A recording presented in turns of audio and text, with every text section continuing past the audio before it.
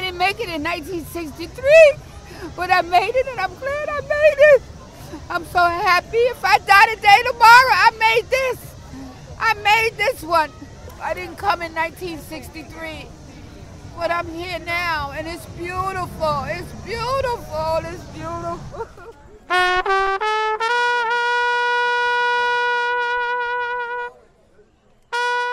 As the I Have a Dream speech came on and Mahalia Jackson was singing and all of the other orators, we were looking at the promise of what America is. You know, the green hills and the deep valleys and the beautiful water and, you know, all of those things that are a part of nature,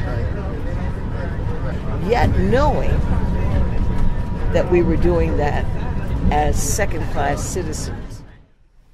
It was an amazing experience because it was such a mobilization, and I was 19 or 20 at the time, 19 I guess. I had driven all the way from Yellow Springs, Ohio, Antioch College's campus.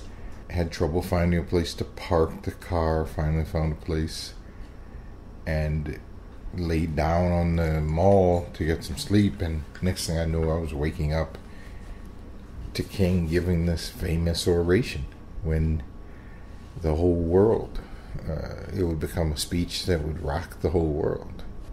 The way it was delivered was just extraordinary, and it was galvanizing for everybody around.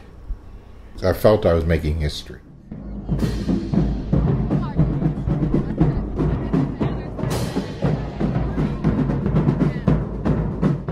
Everybody remembers Dr. King's speech, but it really represented, I think, the spirit of everybody who came from every different corner of those, you know, of the country and the world.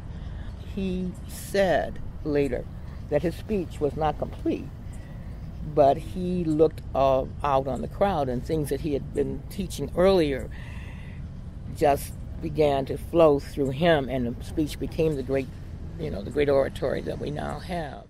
This was a man that was a man of the world. He was a global citizen, but of utter humility.